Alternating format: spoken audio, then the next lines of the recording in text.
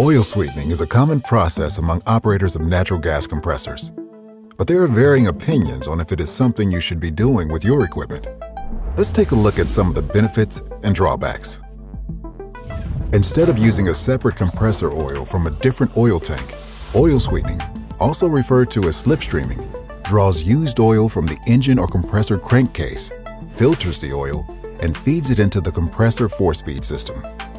After the lubricator pumps, the used oil flows through the fluid divider blocks and to the packing and cylinder lube points. Oil sweetening can also refer to the practice of partially draining used natural gas engine oil from the engine sump and then topping off with fresh oil in order to avoid a full drain.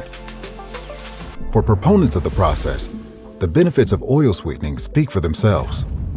For starters, there's only one tank to fill because the compressor cylinders are lubricated with oil from the engine or compressor crankcase. Oil sweetening also extends drain intervals because you're taking oil out of the compressor or engine to use in the cylinder lubrication. Through the oil level controller, fresh oil is topped up in the engine or compressor crankcase, which sweetens the oil and potentially allows for extended oil drains. This extended interval between oil changes reduces downtime and saves money. Now that's a pretty sweet deal. But there are some operational drawbacks to oil sweetening. There's a misconception that when slipstreaming, a lower quality oil can be used. However, this practice can lead to bigger, long-term issues within the engine. Quality of the oil matters. A minimum oil performance level must be maintained in order to control deposits and wear. Ultimately, the practice of slipstreaming does not negate the requirements and many benefits to using a good quality oil. Another drawback is that used engine oil has a lot of combustion byproducts, particulates, and wear metals. Contaminants in the oil build up in the sump. These contaminants can then circulate and shorten equipment life. Oil sweetening also conceals engine problems. Increased oil consumption is a telltale sign of trouble. But if you're sweetening, it's easy to attribute the increased oil consumption to the sweetening process and not the true underlying issue. And because the sweetening process dilutes the oil, the amount of wear metals detected in used oil analysis is not a true representation of the actual wear metals generated. All of this could mean equipment failure, costly repairs, and lengthy downtime, which hurt your bottom line. And speaking of your bottom line, some operators believe that oil sweetening saves money due to extended drains and the need to buy only one product.